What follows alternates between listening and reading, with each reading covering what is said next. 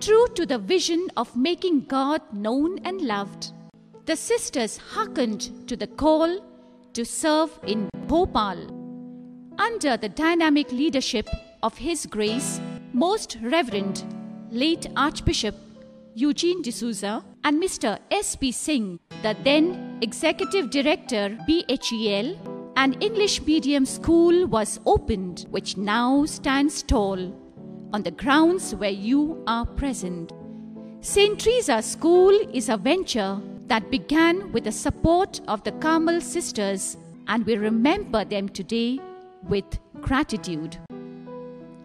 This institution has grown into a tree from a tiny seed under the amiable and enthusiastic leadership of many principals who vowed to drive away the darkness of ignorance with the light of knowledge.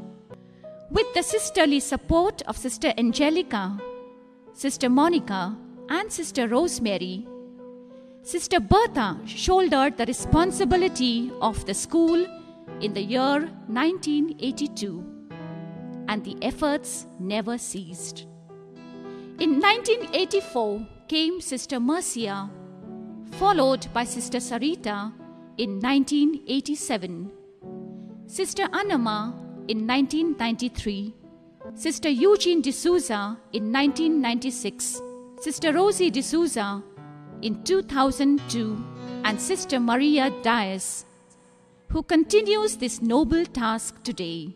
Each of these principals left no stone unturned in developing the school and giving to the students a direction for their life. We salute you, dear sisters, on this special occasion of the Silver Jubilee celebration for your noble and untiring efforts. The glaring light of the sun begins with a ray. A building is raised up with the laying of a stone. That is how St. Theresa Senior Secondary School has grown. And here we have glimpses of what it is today.